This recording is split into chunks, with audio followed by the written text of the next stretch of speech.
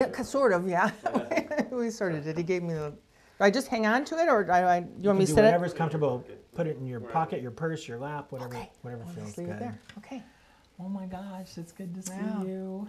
Not really, right? You're probably sorry Yeah. to be Well, here. you know, before we is the camera already on? I don't know. Mm-hmm. Yeah. Okay. But just so you know, everything we're shooting Okay. is meant to.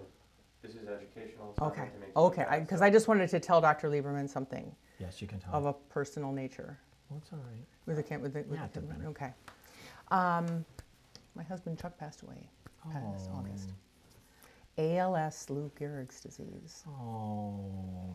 How long did he live after the diagnosis? About 17 months. Yeah, I think that's about average. I'm so sorry. And I've been reading so much about it, and it's just, there's so many people that have it, and they have no treatment for it. There's nothing, I mean, it was just, you're just told, fortunately there's an ALS specialist down in Tucson. At the university or something? At the UMC South Campus, Dr. Shearer and Dr. Horick, and we saw Dr. Shearer, and she got him started with the breathing machine, and got his permobile ordered, the fancy chair to see with all the, the gadgetry and everything, and he opted not to do the tracheostomy because it was going to be pointless. He was going to need 24-hour care. I wouldn't have been able to keep him at home, which I wanted to keep him at home. That was the important thing.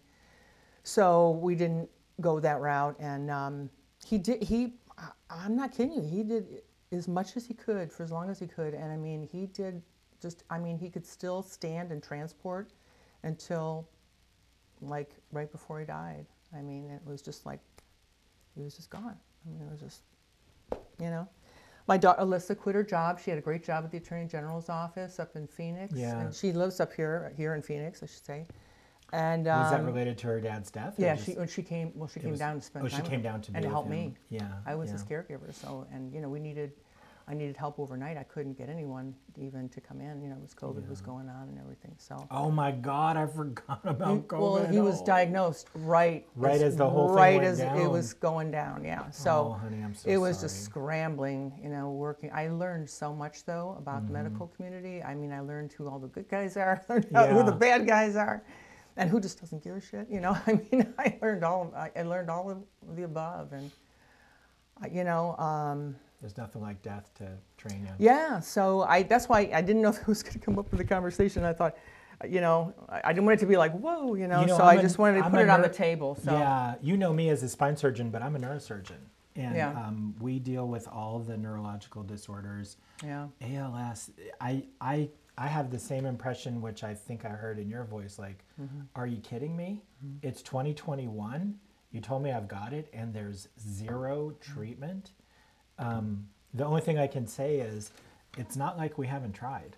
I mean, we've spent decades researching it, and well, they can't isolate what really, because every case is different, and it is truly, that is the case. Because I talked to so many people as I was going through the process, because the ALS clinics, there's 3 of them here in Phoenix. There's the one down in Tucson. Unfortunately, it closed during COVID, so we didn't have the benefit of that experience, which was okay because we had they put everything in-house. Everyone came to us, which was really very nice. And then we just talked to Dr. Shearer. We saw her a couple times in person, and then we did the telemedicine appointments because there was no point. It was just too exhausting. It was too hard to get in there. Well, it was just too exhausting. And then, bad enough, we had to go down and get his tube because he was already, he had to get on the tube, the feeding tube. And that was, and then periodically he had to get that changed out. So, I mean, it was just trying to get him down there and, working against the clock. And he had this thing. I said, honey, that we can take the machine. It was NIV. It's a non-invasive ventilator. So we can take it with us. It has a 24-hour battery life. No. He didn't want to leave the home. He didn't want. Well, he'd leave the home, but he wouldn't want to take it with him.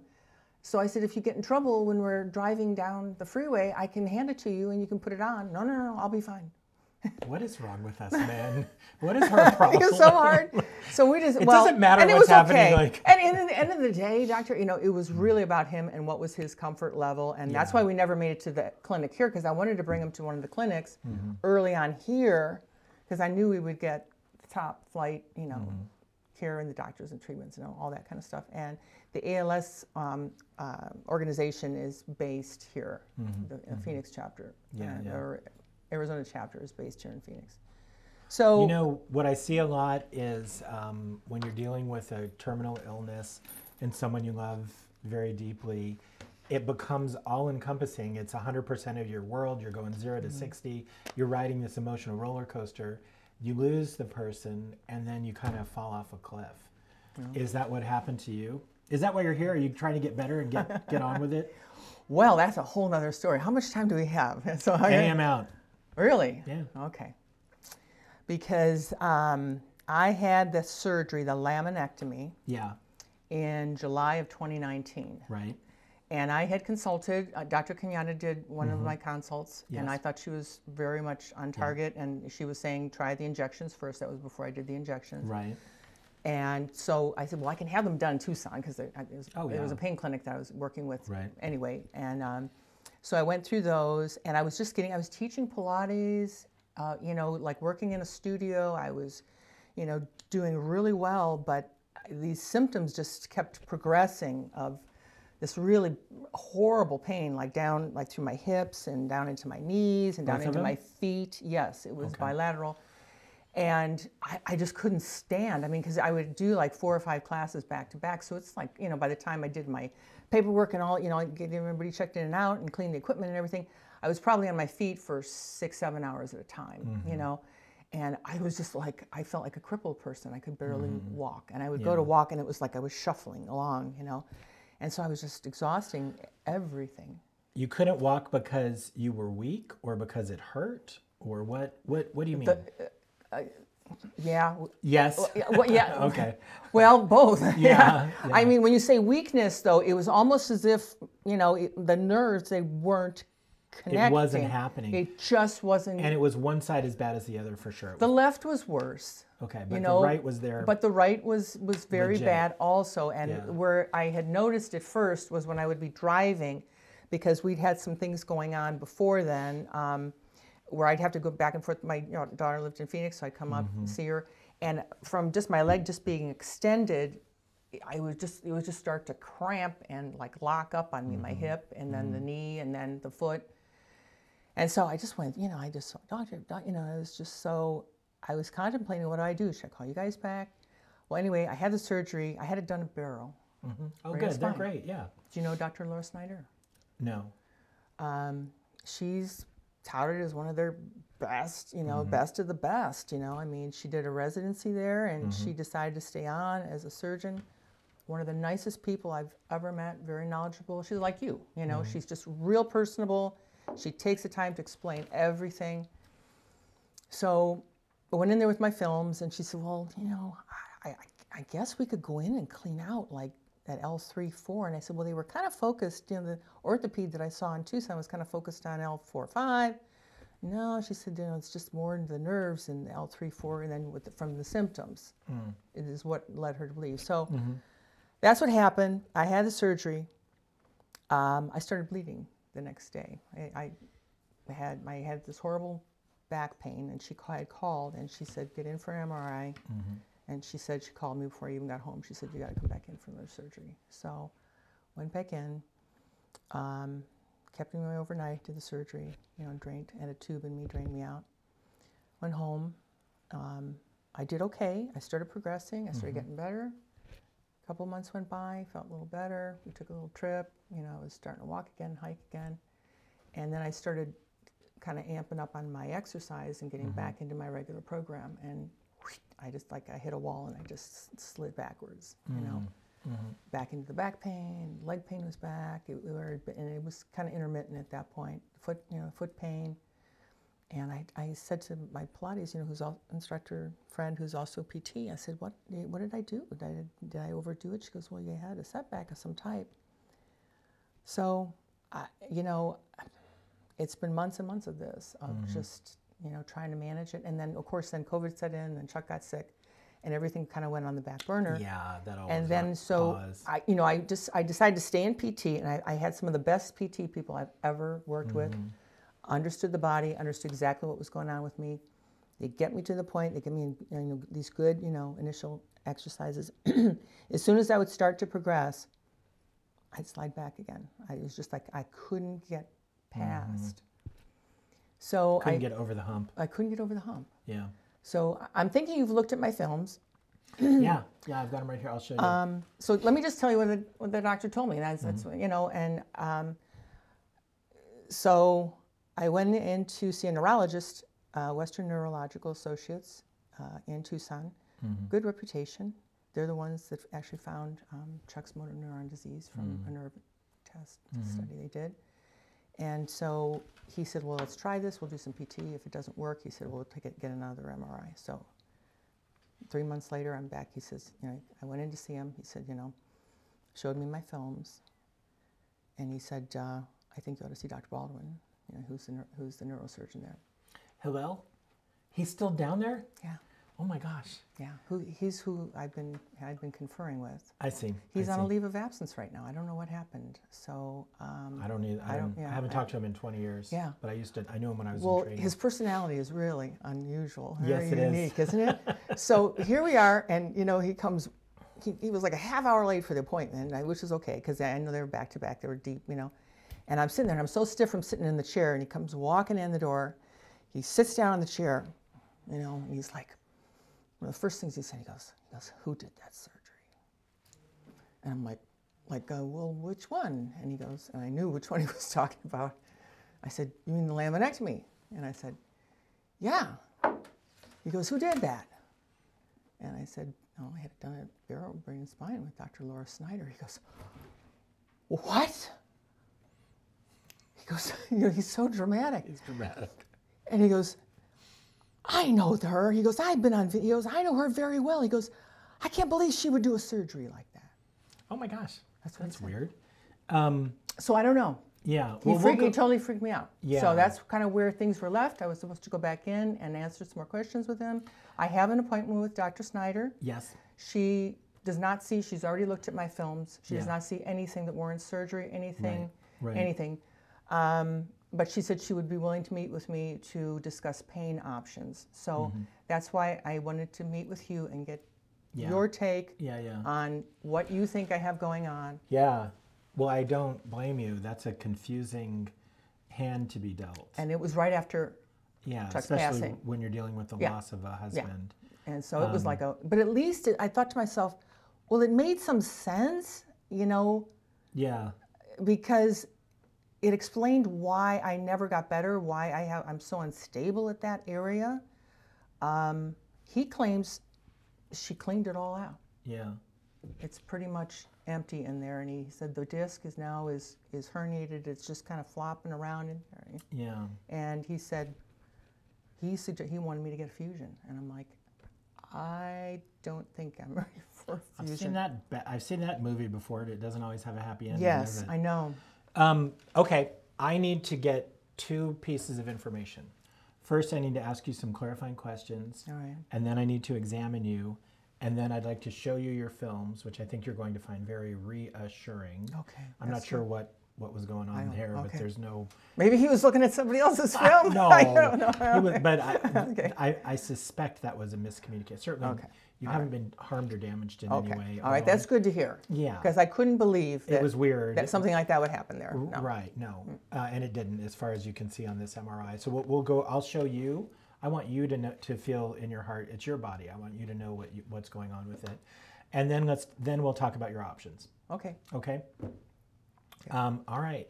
A couple clarifying questions. All right. What exactly is the problem right now? And I'm going to give you multiple choice. Is it back pain? Is it shooting leg pain? Is it hip pain? Or is it weakness and numbness? Which of those is the problem? Not that you don't have them all. Which one, if I could say, okay, you can only get rid of one of the things I just gave you, A, B, C, D, or E. Which one would you choose to get rid of? The leg and foot pain. The leg and foot pain. Is it both legs and both feet? Mm-hmm. Is it shooting down from the back like electricity? No. No. Where does it come? Radiating. It's radiculopathy, but it's... And but does it ever start in the back, or is it really all in the foot? It can start in the back and radiate down into the leg and feet. It can just simply be in the leg and feet, depending on my level of activity. I see. And if you wake up in the morning, you don't have it, but as you're active, you get it? I usually have more pain at night. You have more pain because at night. I've been laying, in a position. Yeah. When I get up and move around and the circulation starts getting through the legs, and I'm better. But yeah, sometimes I'll wake up at night and I'm in a lot of pain. Did you have this problem before the surgery? Yes. You had it before, it just didn't get better. Correct. It's not that it came on after the surgery. No. Okay. That is correct. It's the problem you had before that didn't get worse. And this is actually a burning in your feet that wakes you up. Yes. Sometimes, yeah. Okay. And it happens through the day too. But you're not diabetic. No. You're otherwise good health. I just had a cardiology check. Everything's great. And I'm in stellar condition for someone my age, yeah. Like a Pilates teacher. Which should be. Yeah. Which I should be, yeah. Right. Which I want to get back to. I want to get better. I want to do more, I don't blame you, yeah. I love Pilates. It's really cool. Okay, I think that's all the clarifying questions I have. I'd like to check you over. Okay. We'll give PJ a minute to Okay, this move. comes with me, right? Yeah. Okay. Can you put it in your pocket or on your belt? Because I'm going to ask you to walk a little bit. There you go. I know I get. You want me to do it? I know, it's just a clip, isn't it? There it is. Yeah. All right. I did it. Come on over. Just don't trip on the cord now. You're good. Stand. Yeah, walk. I know it's awkward. I want you to stand right in front of me. Okay.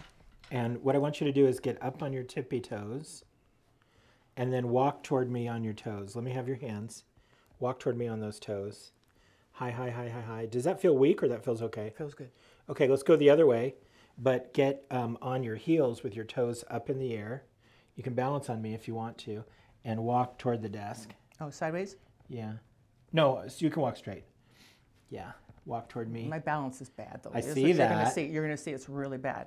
Yeah. And I am working on that. But your strength is a little worse on the right, or does it feel okay to you? Does it look weaker on the right? It does, Yeah. but I'm not sure. Oh, yeah, you're getting it up. Yeah. Yeah, okay. Okay, good, good. It's a little awkward, but have a seat right here. Okay. And I'm sorry, face this way. Yeah. I mean, Yeah, drape your legs over this thing. all right. Yeah. Whoop. Sorry.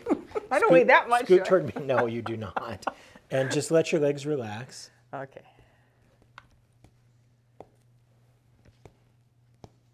Can you feel me here? Yes. How about here? Yes. Can I have your foot?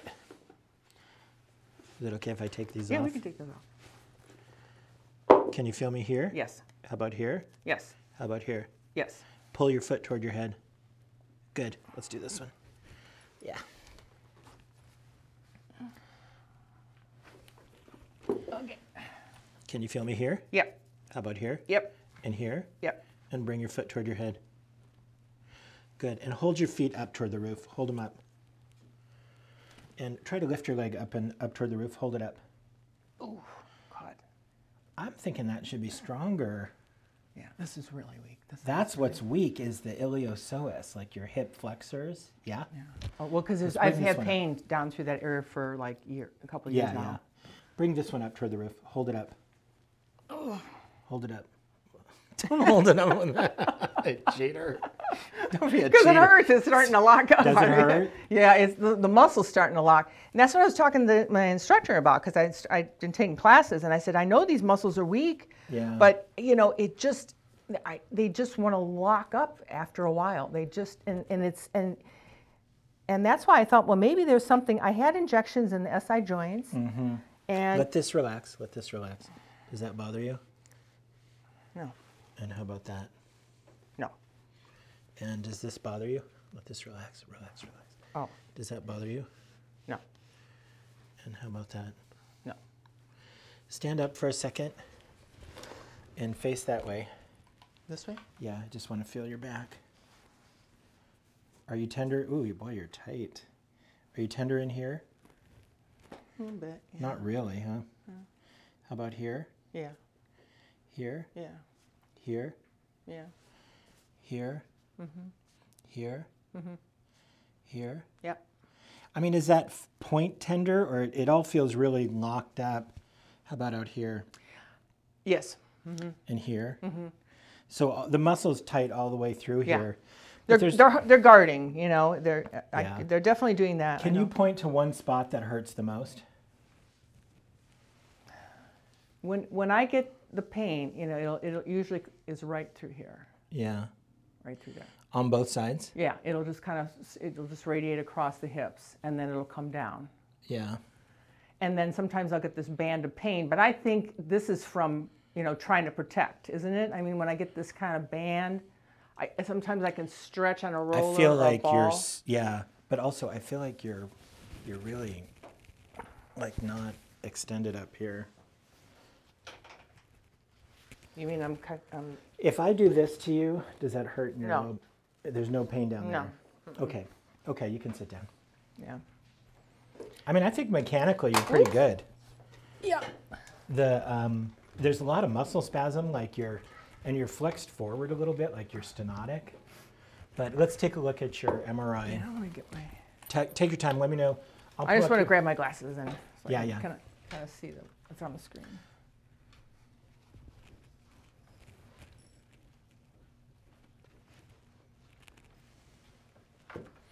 Look at us. We're getting old. I'm going to grab mine too. Yeah. Can you see the X-ray? Yes, Okay. I can. Can you see my cursor moving around here? Yes. Okay, so this is your X-ray. And you see this normal, beautiful curve in your back. And this is a really healthy disc on X-ray. See, the bone is the square. And then there's, what level is that? that's really high. That's your 5, 4, 3, 2, 1. This is your T12L1. Okay. So that's a normal disc where you can't see it because it's cartilage and X-ray only shows bone. X-ray shows density, but that's normal. That one's okay, but this is that L1-2 that had that big herniation years and years. Yeah. So you're almost bone on bone there. Okay, that explains. Here's your L2-3, Okay. and it's a little off. Instead of looking like a square edge, we see it as a surface, which means it's rotated. So you've got some L2-3 disc. 3/4, this is 4/5 is mostly bone on bone, and 5/1 is bone on bone. Okay. This is you bending. So you notice if you look at the back of this bone, it ends up with the front of that one. And the back of this bone ends up with the front of that one. But the back of this bone is shifted off a little bit. See that tiny shift there? Yeah. And when you bend your back, here 5, 4, 3, your 3/4 is shifted. And then when you bend forward, that's that first X-ray, 5, 4, 3, your 3/4 shifts forward just the tiniest bit. So that's your 3/4, and I assume that's why Dr. Baldwin is talking about fusing you there, is because you have that little tiny bit of movement there. But it's tiny if it's, you know, if it's. Well, it is tiny, and here's your here's 5/1/4/5. Here's your 3/4. When you're laying down in the MRI, it looks like it lines up pretty well. And when I look at your 3/4, where you had that surgery, I see some soft tissue evidence of the surgery, but I don't see the nerves are in there. Everything's the way that it should be. There's nothing, you know, there's nothing going on there that makes me concerned about you or that the surgery was botched or that something was done wrong.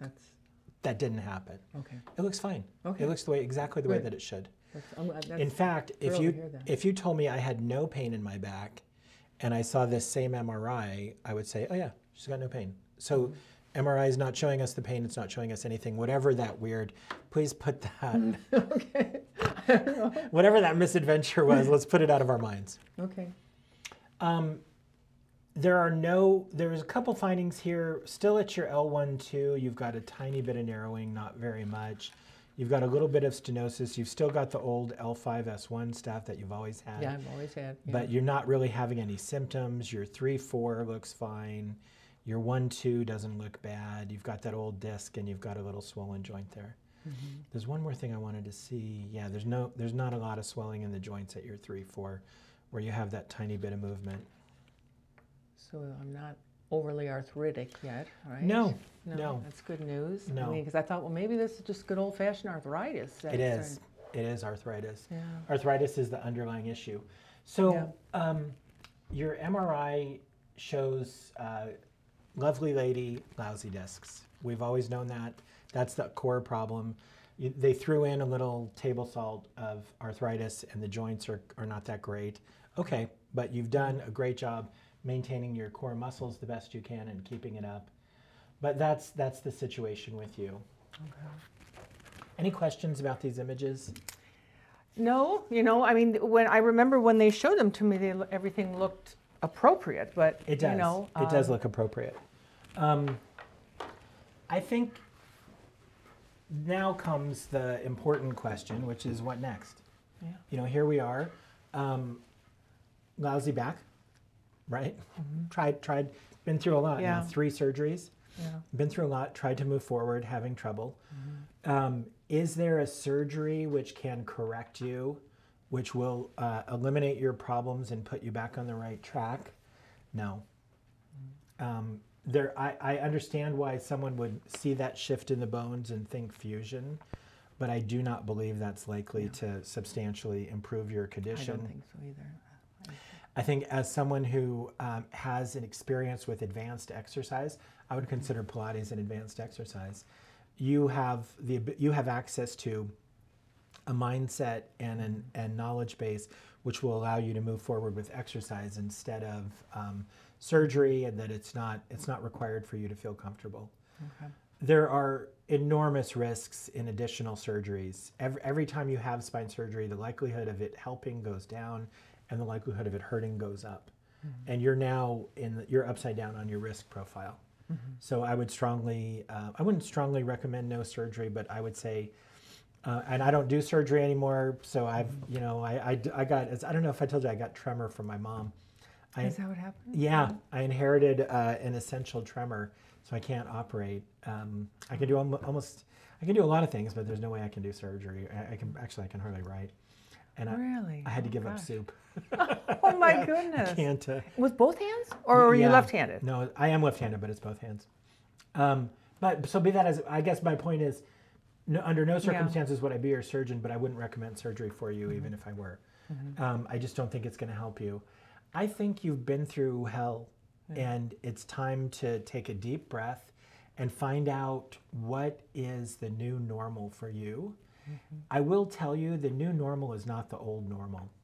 Oh, I know that. Yeah. I can't go back to the way things were. I can't. Well, and in a way, I don't really want to, because now my children are grown. Mm-hmm. That's opened up, a whole new realm for me. Yeah. Unfortunately, I lost my spouse. I mean, because we had things we wanted to do together, but now I'm like, well, I can still do things. I just bought a house in northern Idaho. Really? Congratulations. Yeah, up in Sandpoint. Oh my gosh. Just get out of the heat in the summers. Yes, ma'am. I hear it's getting really fun, really crazy up there in the summers. I'm going to get a boat. I think, so I'm going to do things that I've always wanted to do. Chuck would never have wanted to do that. Mm-hmm. And so I think to myself, I would have just been, we would have been the little retired couple, probably taking our little, rather than some big adventure. And I'm kind of not, I'm ready for a big adventure, Yeah, you are. And your back is fine for it. I just have to be cautious. I know. You were teaching 5 Pilates classes a day. I don't think you can do that. I'm not. And you should I'm not. Like you. I'm retired from Pilates That's teaching. Right. But at least for now. But you could go for a walk. You could go for a daily walk. You could get to the point where you had enough reserve in your walking that you could start hiking. Mm-hmm. And once you're hiking, who knows what you can do. Yeah. I mean, you just need to kind of find your new normal. Yeah. The problem that I see people get into is when they apply the old standards to what's happening now. Mm-hmm. So I just saw a guy a few days ago who had a septic knee, used to walk 5 miles a day, decided he wanted to exercise, so he went and walked 5 miles, blew a big disc out of his back. Like you can't go out and walk, you can't go out and teach 5 Pilates classes, but you got to respect your body and respect yourself and find the new normal for you. Mm-hmm. When you lose a spouse of that many years and that close to your heart, it's a big transition, and it takes at least a year to even know where you're at. Yeah. You're in the beginning of this. I mean, I think you're doing the exact right thing. Find some new dreams that he's not going to be in them anymore, but you sure are. Yeah, yeah. Well, I think what complicated, was everything that was happening at one time with COVID, Yeah. I mean, and just being isolated, being in the house all the time. But then I had to be there anyway because I really, I didn't want to go out anywhere, to put him at risk, so I just didn't see anybody or do anything. And then I was dealing with this, and, so, I think you're right. I think it's going to take some time. But I mean, it's huge. I mean, if you're telling me that, hey, everything looks pretty good to me, and I don't really think I need any additional injections, maybe a little more PT or Pilates. I mean, I learned so much from my Pilates people. I mean, even though I know a lot, I go to a class and I work one-on-one with someone, and she points out something that I didn't about my body that I didn't know. I mean, and it's really, that's right. It's really cool. I think PT is really helpful for mobilization, and Pilates is really helpful for strengthening. And you need to get stronger. Your problem is not mobilization; it's strength. So your joints are arthritic. PT is not the way to go right now. Okay. Pilates, even yoga. If you venture down that evil aisle, I don't know if you do. Yoga's tough though. No, Yoga's weird. Yoga is hard. It's really hard. Yeah. It's like there's people who love mushrooms and people who are afraid of mushrooms. Yeah. There's people who love yoga, and then there's everyone else. So there's nothing wrong with that. But find what works for you. I would recommend that you disengage from all health care, including PT. Okay. You don't need any more surgical opinions, injections, drugs, anything. You need wellness and strengthening. Okay. I do acupuncture. Great. I've been doing that for quite a while. I do massage therapy. How often do you get massage? Probably about once every other week. Massage, the more the better. Acupuncture is great, especially for flare-ups. Traction would be, an inversion would be really good for you. I know, those tables. I've thought about getting one, but kind of on the fence because I know someone who had an accident on one of my clients. Really? Her husband was hanging from one, and the thing slipped and he went and crushed a vertebrae. Oh my God! I've never heard of that. Quadriplegic. No. Yes. Oh my goodness. Yeah. That is awful. When I heard that, I thought, because I had actually gotten one and I didn't like it. It wasn't the right one for me. I said, I know it's not the right tension. I didn't even take it out of the box because I thought it's not for me. But I used to do it at a studio here in Scottsdale. They had a table, and inversion table, and I think it's good. But I could do it just up against the wall, or even like the yoga things where you do the handstands and stuff. Yeah. Even if you just lay on your back and you put your feet up, that's inversion. That's put your legs up against the wall. Or that's an inversion. Or lay over and let your back stretch. I do it on the ball. Or the ball, exactly. Yeah. I mean, I think those are the kinds of things you should be doing once or twice a day for 5 to 10 minutes. Okay. And because that's what I am doing. Yeah. So I'm glad to hear that. I mean, that reinforces. I think you're on the exact right track. Yeah. I would disengage. I would try to view this as a vote of confidence. Okay. And you're at ground zero. You're halfway through the beginning of your morning for your husband. Yeah. This is a slow burn. This is a slow burn. So you're on your way. Yeah, well, I appreciate your time, and it's such a pleasure to see you again. You too. Yeah, you're on YouTube. Long. Yeah. I can't be a doctor anymore, but I can play one on YouTube. Yeah. No, I've watched lots of the videos on YouTube. Oh, good. I have. Yeah. Lots of them. Yeah. And then I watch your guys's, and then you see, then like, oh, there's this one, and then there's this one, and there's and then it's like a whole new world. It is a whole new world. We're trying to. That's actually, we're trying to get good content out there and use our. We have 30 surgeons in our surgery centers now. Trying to get them to, and they're awesome. Trying to get them to be like get the right information out there. It's harder than you would think. And they do all different specialties too. Oh yeah, I mean, everything. everything from shoulders and hips and knees and. Man, orthopedic surgery has become like a one joint surgery specialty. You kind of even the sports people who do knee and shoulder, most of them kind of either do knee or shoulder. Yeah, they do both, but it's really gotten so specialized. And my goodness, all these robots and the joint replacements, really cool. And there's a lot going on. When I was growing up, my mom had a mutation and had to have joint replacements. And she used to go down to Tucson for them. Really? Yeah.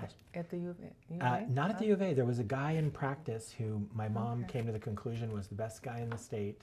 And so she would go down there. As a little kid, I would go to they kept you in the hospital for a month back then. Oh my gosh. Like when I was 5, my mom had her first joint surgery. We'd go down there to visit her on the weekends. Wow. So I remember that was my association with Tucson until medical school. So that hasn't carried on to you. You haven't had any issues, have It was you? 50-50 with the genes. Oh, And with the genes. I You didn't get it. Good. Yeah. Okay. Yeah. My brother got it. Oh. He's running for governor. You should vote for him. He's gonna. All right. Right on, right? Yeah. Yeah, he's gonna win. I hope. Republican ticket or? No. Darn. I'm a Republican, but he's a Democrat. Okay. Yeah. Yeah. I told him, why don't you just become a Republican? So is he on the independent, No, he's a Democrat. Oh, I mean, but how is he going to run on the ticket? I mean, He's running as a Democrat. as on the Democratic ticket. Yeah. Okay. Yeah. He's Okay. Yeah, he's you'll see his name. Okay, I'm sure I will, because I get the yeah. I get the ballots. They're still mailing them out. They're saying, right? We're still going to get them. Oh yeah. Well, So- it's next year, the election. So Yes. So we got time. We got. Yeah, And I'll yeah. look for him for sure. Yeah. So very cool. Yeah, this office actually used to be their campaign headquarters. Really? Yeah. Well, but you guys have been here for a while. Phoenix Pine. We've been here for a few Yeah. years now. Yeah. Yeah. Okay. Almost 5 years. Yeah. Yeah. Well, This office, specifically just. yeah, this Oh, office. this office. Yeah, okay, when they then first you started. expanded. Okay. Yeah. Okay. Yeah. All right. Well, I'm so glad to see you. Call me Yeah. if you need me. I'm I'm always available, but I really think, and I'm so sorry, but I really think that